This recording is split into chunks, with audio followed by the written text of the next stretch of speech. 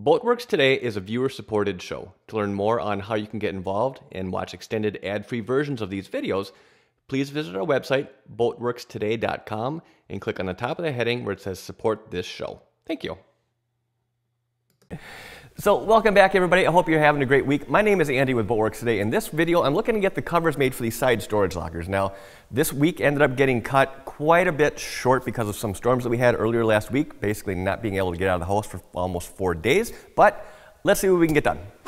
So off camera, I've come in and I've pre-cut and sized a temporary plywood template that I'm going to be using for actually cutting and trimming off the actual Coosa.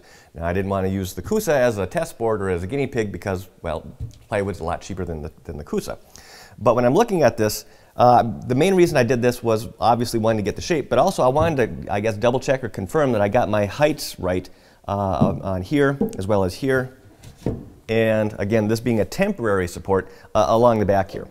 Now, these tops, or these lids, are going to be 2 layers of Coosa laminated together. And elevation-wise, you know, as far as how much clearance I have from here up to here, if I double stack this up, I'm still a little bit low from here, which is perfect because the Coosa panels are going to be getting glassed, which will add a little bit of extra thickness. So I think, height-wise, I think we should be in good shape.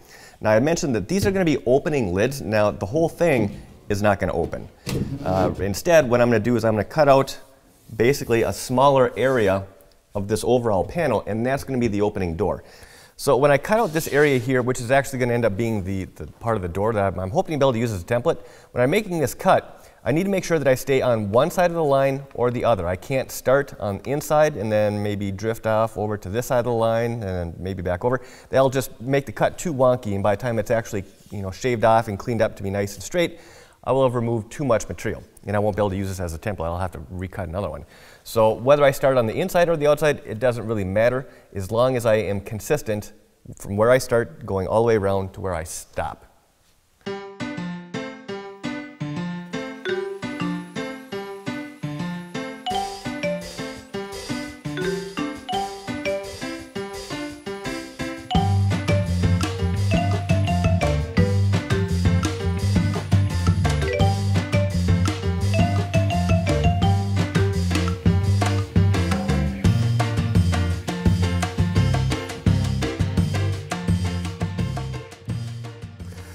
So the cut on this one went okay. It's not perfect. I came in at a little bit of an angle right here. And for the most part, everything else was good except these corners. These corners really kind of fought me a little bit. The blade just wouldn't take this tight of a radius for whatever reason, but I'll be able to come in and just kind of clean up right to the line here. So they'll give me a good edge on here, and then any kind of, I guess, touch-ups I need to do on the actual part that's going to be mounted to the boat. Just because this is going to be a template, I can come in with some quick set, you know, like Bondo or AdTech, you know, whatever. Some kind of a quick set filling or fairing compound, and just kind of touch up those corners, sand them off the way that they're supposed to be so that there's a good fit all the way around. And then, you know, then that'll work just fine for going around here with the router to trim off the Coosa.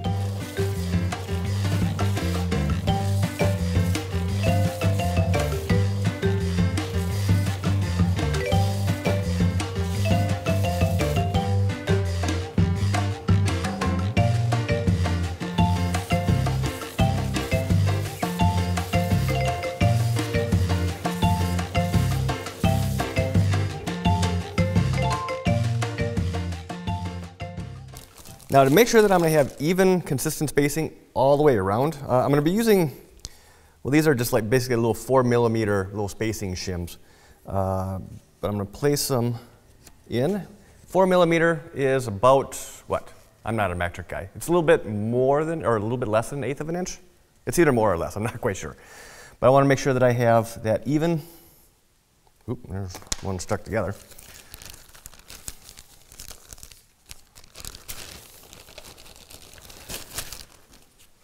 An even space all the way around, because I am going to be wrapping glass once I actually get this cut out with the Coosa. I am going to be wrapping these edges with glass, so I need to have a little bit of a gap here to account for the thickness of the glass, both on the lid side as well as, I guess, this frame side.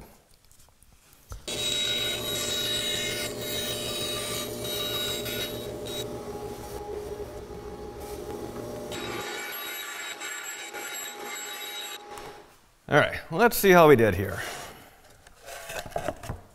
All right, so we got a good roughly 1/8 inch reveal all the way around until you get up to here. And it's just a little bit wider. I mean, that's a little sloppy. But I can fill this in with a quick set compound and that will work.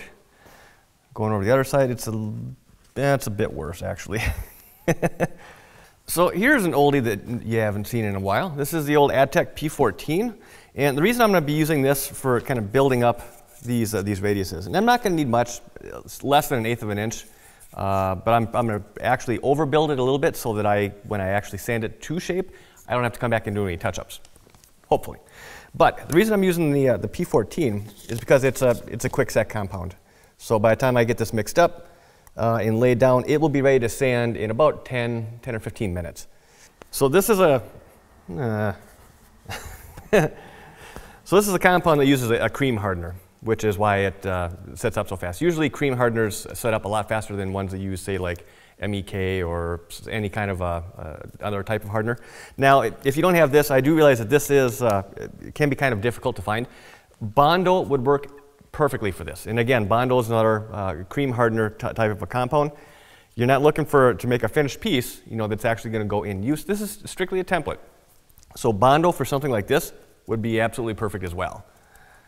And since it is a little bit old, I'm going to give it a little extra hot sauce here.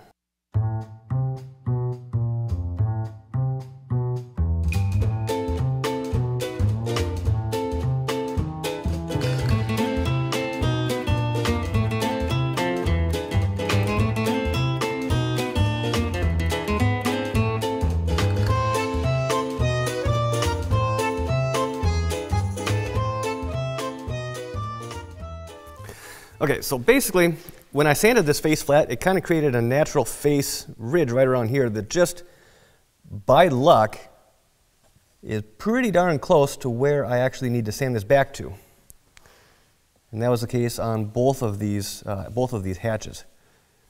So for right now then, I'm just going to take it over to the little spindle sander, drum oscillating sander thingamajigger, and round off these corners, and I think we should be all set. Let's see what we got going on here. Bird's eye view. Good even gap, which we had. Corner looks good. Top is good. Back down. Okay, I'm happy with that one. On to the next.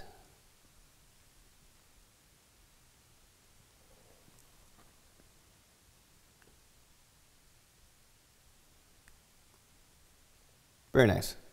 All right, so now the next thing I need to do is actually transfer this onto the Coosa, trace it all out so I can actually cut it. I'm really trying to get all of the pieces cut out of this scrap, that's laying here right now. I don't want to dive into and start cutting up a brand new piece. Not for this. When I initially looked at this, I thought that I think it'll be tight, but I think there's enough room to get all 4 pieces. Now, just real quick, someone had made a comment maybe a couple weeks ago, asking if those cooler lockers, if they were going to be insulated. And, well, yes and no. I mean, kind of, sort of, I guess. The Coosa is foam, which has insulating properties. Now, the tops for these, the lids here, they're going to be 2 layers thick. So it's going to be 1 inch thick of Coosa and then glass on top and bottom. So, and then the inside the locker itself, well, I believe it's actually really close, if not slightly below the water line. So the bottom of the locker should be kept, in theory, fairly cool by the water, when it's actually in the lake. And then the tops, being that they're going to be double insulated or double layered with the Coosa, that should keep a lot of the heat from the sun beating down and keeping so that cooler can stay nice and cool. So let me play a little bit of a jigsaw game and see if I can get these templates laid out so that I can get actual total 4 parts off of this scrap piece of Coosa. It's going to be tight. I hope that it works.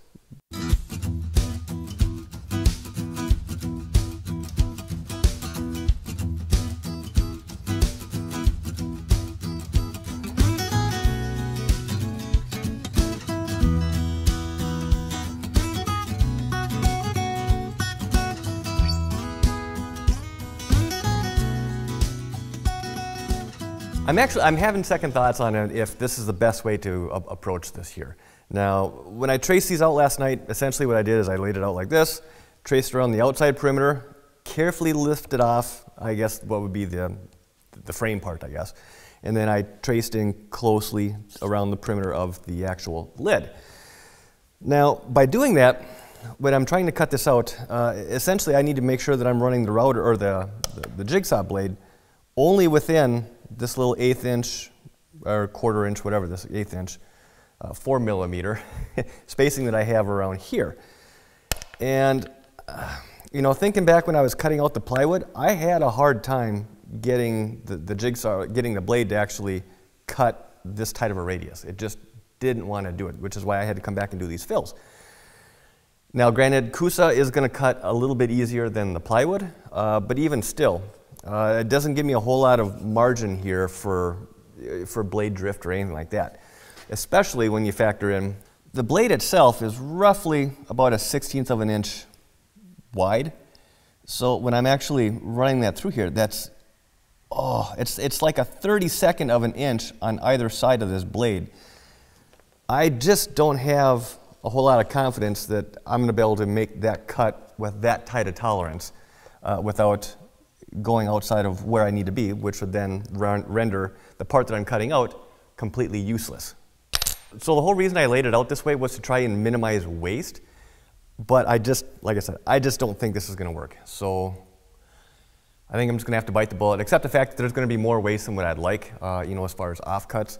And I'm just going to flip this Coosa panel back over and then cut out each piece individually, slightly oversized. That way I know for sure it's guaranteed to work.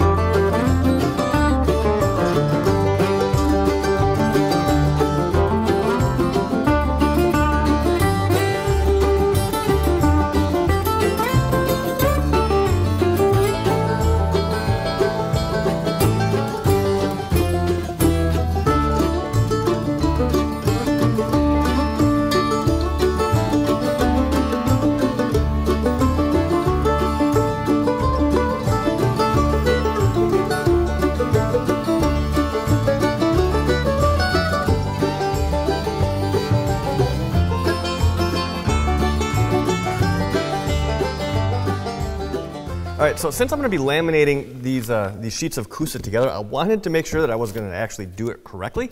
You know, again, Coosa being a fairly new product that, you know, for me to be working with. So I got a hold of the folks there, and just to ask them, you know, what do you guys recommend? You know, should I be, can I just mix up some thickened resin and laminate the two together like that, or do I need to have some fiberglass in between there, or, you know, basically, what do you recommend? And essentially they said either way works fine.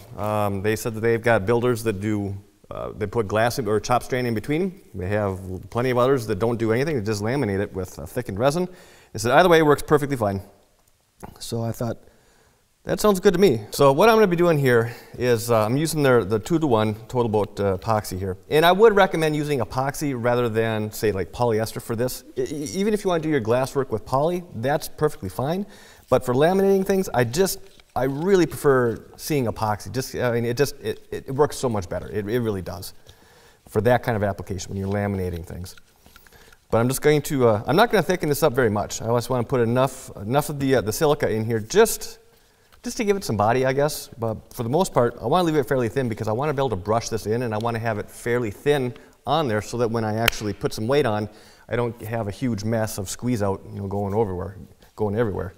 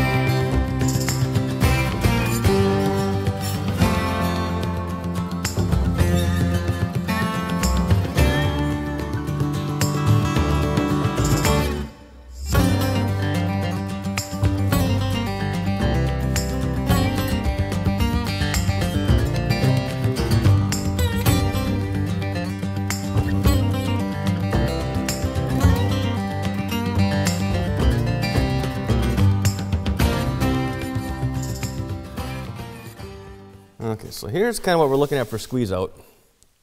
Again, it's definitely there, but it's not a tremendous amount.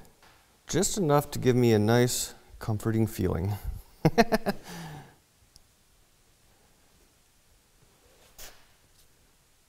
And just like that, my neighbor shows up.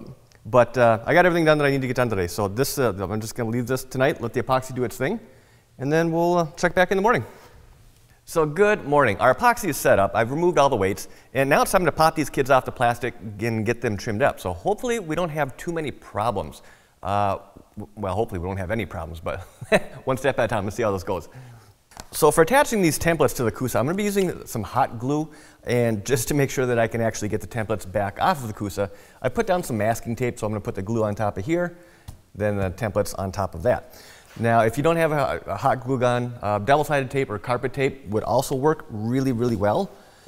I'm not going to be putting down a whole lot of glue, just a little dollop on each corner, and that's about it.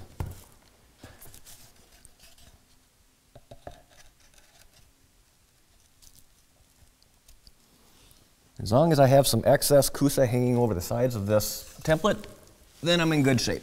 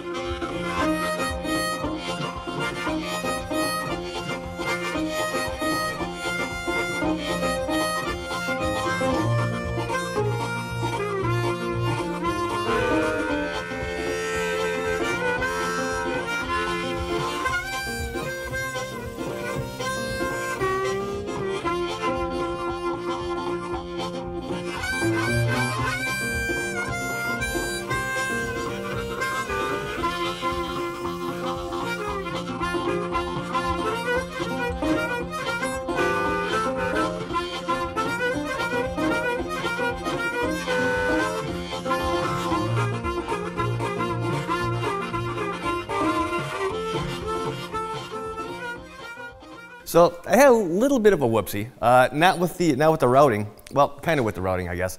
But when I was going through and trimming everything off, I noticed that the vacuum wasn't sucking up much of the dust from the router. And last time I did this, basically I had almost zero dust get away on me, and couldn't figure it out. Well, come to find out, the vacuum system I use. So basically, it goes from the vacuum to what's called this little dust deputy. It's a little cyclone separator thing. Well, when this thing is full, which you can hear it, it's up all the way up to the rim.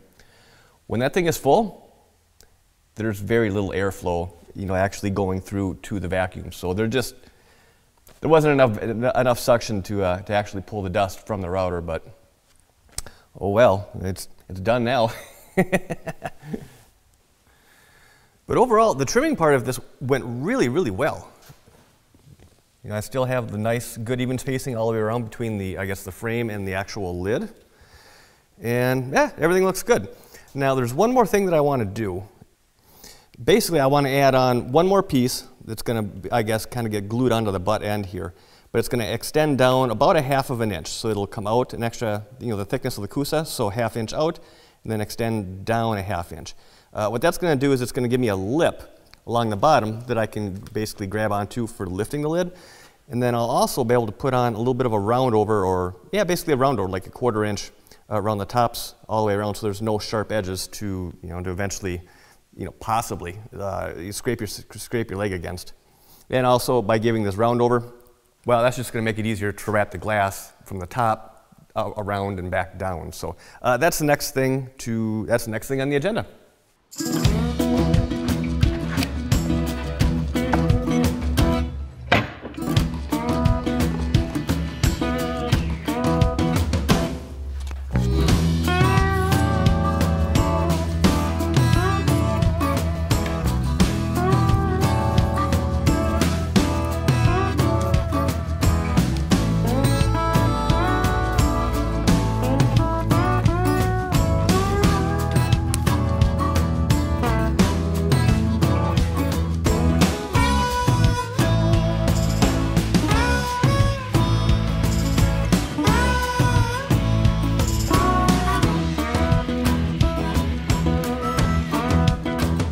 So with our edging strips routed out to exactly 1.5 inches wide, now we need to actually take these and cut them to length to cover each of these little sections, running through here, from here to here, and then again on this last edge.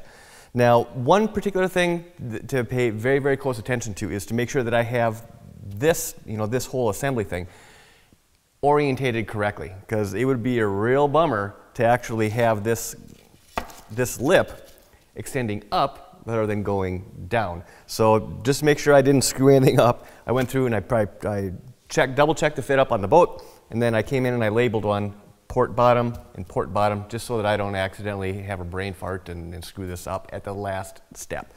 So I'm just going to line up the edge of this to the very edge of here, and then take a square,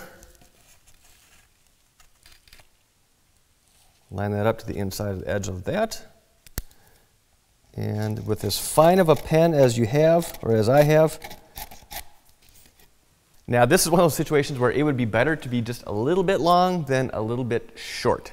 So I may actually overcut this by just a hair. All right, well, with all the pieces cut, and basically cut to length, now the last thing to do before I check out tonight is to actually epoxy them in place. And for that, I'm going to be using, again, the 2-to-1 epoxy here by Total Boat. And I'm going to thicken this probably about as much as I did last night. Just, yeah, kind of like a little bit thinner than ketchup.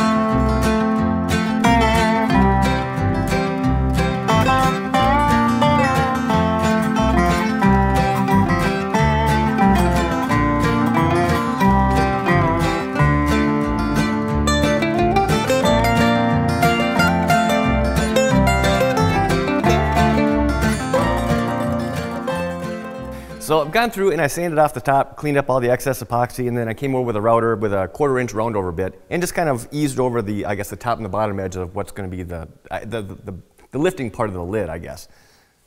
But generally speaking, I think it looks really, really nice. The spacing is still consistent all the way around on both panels. And yeah, I think, like I said, overall, I think it looks pretty good. But that doesn't necessarily mean it's going to fit. And I haven't checked any of this yet, so I want to bring it up on the boat, set it in place, and just kind of get a feel for how it looks. Just to hold the lid, I did come in and hot glue a couple of little tabs on here. I don't think they're going to hold real well, but as long as they can hold it long enough just for me to get an idea as far as how things are coming together here. That's all it needs to do. Well, right off the bat, the fit over on this end is pretty good. There is a gap back here, but all the glass still needs to get laid up on here, so that will be taken up, to fill that in. And then over in this corner, if you look at it from this side right here, you can see there's a little bit of a gap. This isn't able to come against flush on here because this back corner is actually hitting the radius on this fairing compound. So, and you can kind of see it there. So I've got a couple of options. Focus, yeah. Hey, it works. So either I can shave the back side of the Coosa just to kind of conform to that radius, on the fairing, or I can kind of notch out the fairing. Either way would work. Most likely, I'm probably going to notch the Coosa just because it's a little bit easier standing, and then I don't have to worry about trying to come in and do any little touch-ups in case I sanded a little bit too far on the fairing. So I'm probably going to notch the back of the Coosa, but overall, I think it looks pretty good. Again, there's still about a 1/4 inch of glass that needs to get laid up, top and bottom, front and back, sides, edges, the whole works. And that That's going to be a little bit tricky to say the least, just because a lot of the surfaces I'm going to be dealing with are only like an inch thick. So this is going to be a multi-step process over a period of days. So that unfortunately is going to have to wait for the next video. So I think at this point we're going to wrap this one up. So I hope you enjoyed the video, and if you did, please hit that thumbs up button. And if you're not already subscribed, hit that subscribe button. I'd love to have you on board. If you have any questions, comments, critiques, constructive criticism, please leave those down below. And as always, thank you for your time. Thanks for watching, and I'll see you next week. This has been a Boatworks Today production.